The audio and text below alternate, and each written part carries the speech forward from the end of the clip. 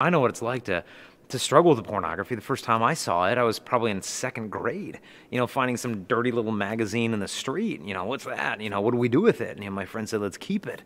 I said, well, where do we put it? And he said, let's put it at your house. I said, that's a good idea. But that began just this vicious cycle of, for years and years. And I didn't get rid of the junk until I was probably 17 years old. But it was always this kind of, this false consolation where if I'm, bored or lonely or angry or stressed or tired, you'd go to that.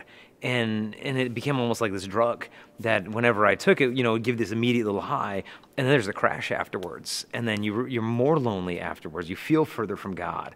But if we can just come to Him with the mess that we are, realizing I don't have to have it all together. It's like I just need to come to Him as the wounded son that I am and realize that holiness is more His work in me than it is my own self-reliance.